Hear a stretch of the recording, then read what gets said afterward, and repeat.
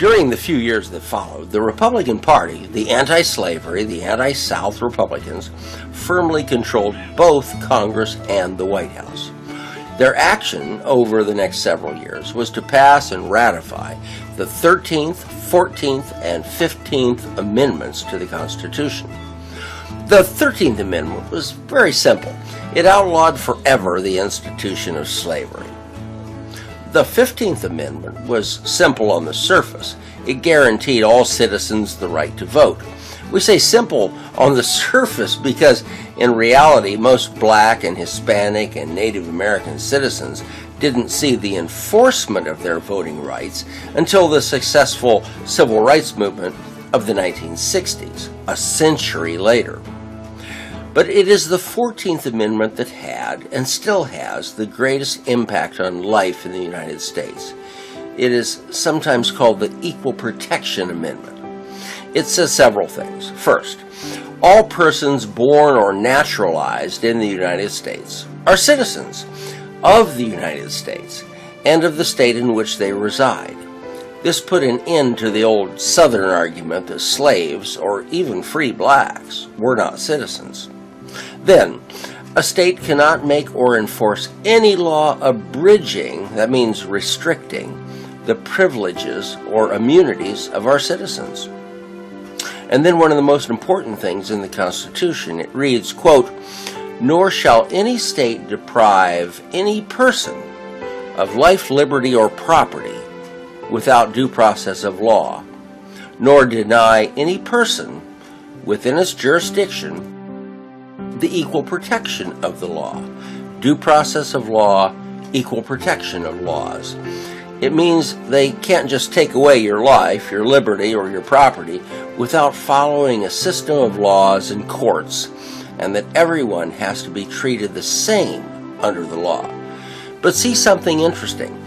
Here, first it defines what a citizen is, and then it says a citizen's privileges cannot be abridged. But note the rest of the sentence. Nor shall any state deprive any person of life, liberty, or property without due process of law, nor deny to any person within its jurisdiction the equal protection of the law. The word there is person, not citizen.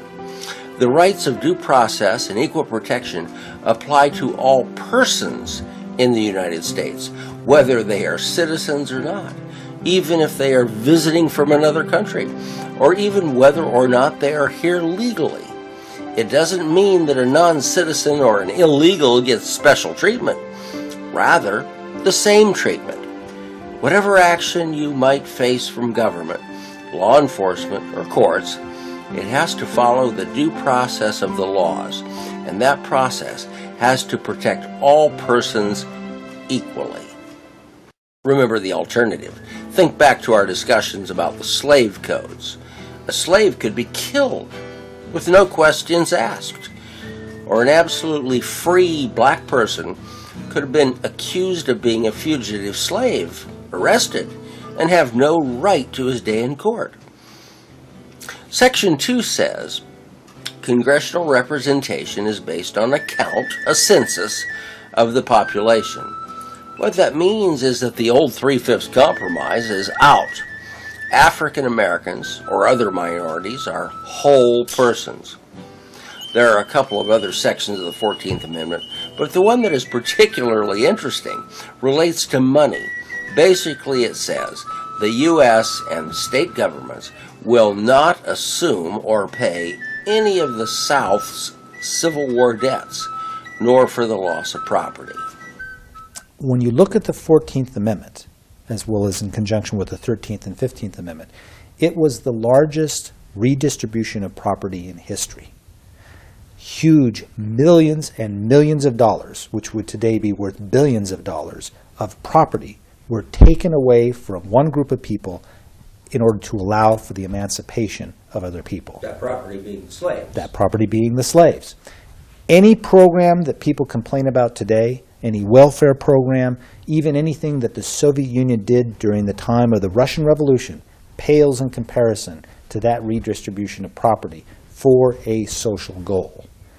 And one needs to read the Constitution if you want to do this originalism analysis, which is read the Constitution as the framers intended.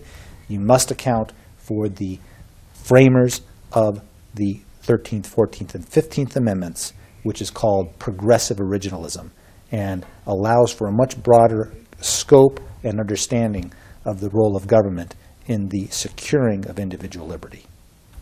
The new president, Andrew Johnson, was not in the mold of Abraham Lincoln.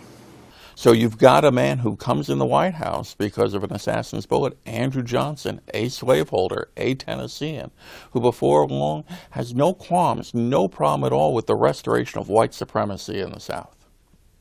This is more than many Republicans, radical, moderate, whatever, could swallow. The idea that you could have fought 4 years to reconstruct the Union and to abolish slavery, only to see white Southerners try to turn back the clock to 1860 once more, was simply too much for a lot of people to take. Regardless of Johnson's views, the North undertook what was called Reconstruction.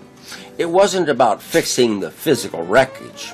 It was about that business of Union Army occupation of former Confederate states, meant to protect former slaves. It was resented by many Southern whites, and as years went on, it was not even all that popular among whites in the North.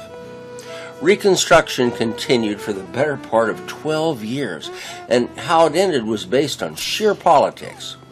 The election of 1876 saw Republican Rutherford B. Hayes of Ohio running against Samuel Tilden, the Democrat. Tilden was not a Southern old Confederate type Democrat. He was from New York, and a millionaire businessman at that. Well, in the general election, Tilden actually won the popular vote, the first Democrat to do so since the Civil War. Hayes, the Republican, woke up that morning pretty much accepting defeat. But in a few Southern congressional districts, the Electoral College votes were in dispute. Certain Southern Democrats were in a position to cast those electoral votes however they wanted. So in the ultimate smoke-filled backroom deal, these Southern Democrats said to Ohio Republican Hayes, "We'll make you the next president in return for you getting rid of Reconstruction and sending home those Northern occupation troops." They say in politics, an honest politician is one who stays bought. And Rutherford B. Hayes did just that. He won the Electoral College by 1 vote. And in a few months into his term as president, Reconstruction was ended.